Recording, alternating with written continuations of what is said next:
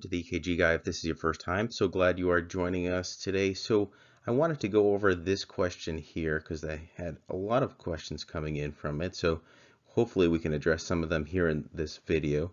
So here was a question in which we had a 32-year-old male presenting with palpitations, feeling anxious, appearing as such, and we have some of his EKG here. Okay, you have the inferior leads, 2, 3, and AVF, and a few of the precordial leads, V1 and V5. Okay, should be enough to differentiate between these rhythms here. So the four rhythms listed are A, atrial fibrillation, B, superventricular tachycardia with sinus beats, C, accelerated junctional rhythm with sinus beats, and D, ventricular tachycardia. Okay, so we're going to look at those. If you want, you can pause the video and try it yourself. In the meantime, I just want to thank everyone. We hit over 1 million likes and followers recently, so thank you so much for your support. Really so grateful for all your support and the thousands of providers that continue to use our platform and our courses across the world. So thank you so much. All right, so back to this question here. Our 32-year-old gentleman.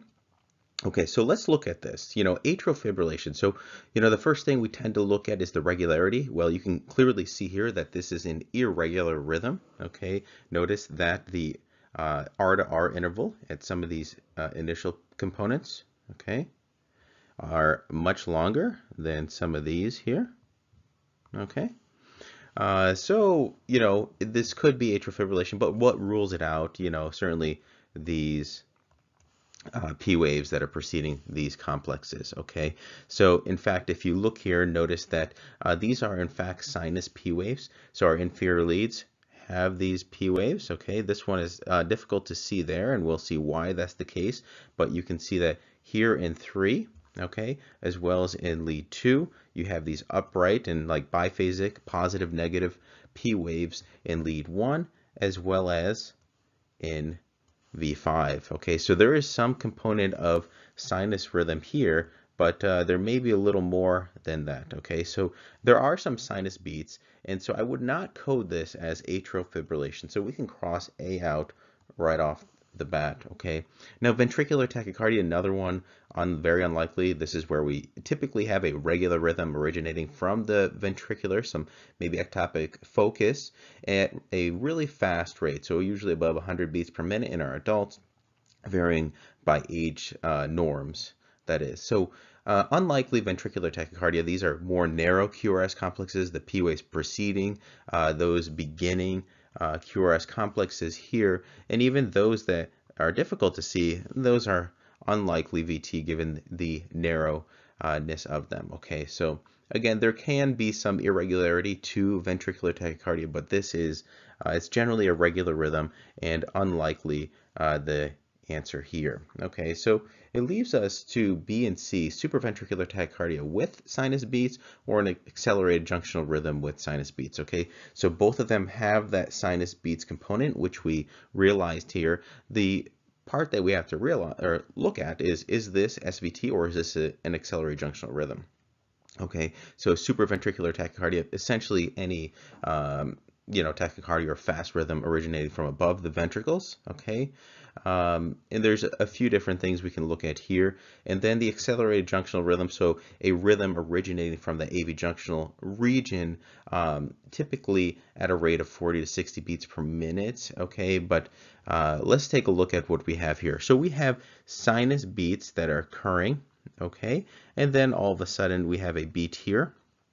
Okay, followed by all these beats. All right, so in this case, what you have to realize is that this beat here is coming early. Okay, do you notice that? Here's your intervals, and then all of a sudden this beat's coming early. Okay, and so we have to ask ourselves, what is that beat that's coming early? Is it a premature junctional complex? Is it coming from the atria? Where is it coming from? Well, if you look closely, you can see actually that there is likely a P wave hidden in here. Okay, and why do I say that? Well, look at the T waves that precede the complex. So here are these T waves. Okay, and then notice these T waves that come after. They're different in morphology. Okay, so notice the morphology difference between them, and that's likely because a P wave is hidden in between there. So that's one clue to look. And so that's likely a premature atrial complex, okay, that is then setting off something. Okay, so when we think of a PAC or a premature atrial complex, a beat coming from there, it's one that's often going to set off an SVT, okay? And same thing when you look at maybe a ventricular tachycardia, it tends to be more of a PVC that sets it off, okay, premature ventricular complex. So here this is a PAC, okay, and what it's setting off is a narrow, okay, these are narrow complexes. They're occurring at a faster rate, okay, so certainly above 100 beats per minute, and likely coming from above the ventricles, okay. If you look at that second beat after, I'll just erase this here, so notice that you have your 3 sinus beats, you have this PAC, and then this is kind of setting off. You can see a P wave popping up there, okay, in this case here, and then it just kind of continues out, all right. So the one take-home point here is that, it's certainly not a junctional rhythm. All right, the spacing between this P wave and this complex is too far for it to originate from that junctional node and retrograde back. Okay, and there's unlikely a P wave sitting within these complexes. The QRS complexes tend to all look the same, both in the sinus rhythm. So notice here's our sinus rhythm, and these QRS complexes tend to look very similar throughout. Okay. Maybe you have some notching, and maybe this could be a mix of two different, maybe a junctional beat in there. But if we had to code this, the best choice here, okay, is likely sinus beats, and then you have a superventricular tachycardia. Okay, so hopefully that makes sense. I would not use the accelerated junctional rhythm, clearly because there are those clear P waves preceding that, and that PAC that's setting it off. And then also the clinical context. This 32-year-old gentleman actually had a history of SVT that was actually broke by some vagal maneuvers at home, previous history use of adenosine to break them as such. So this is an anxious young gentleman with palpitations and likely showing sinus beats that go into an SVT.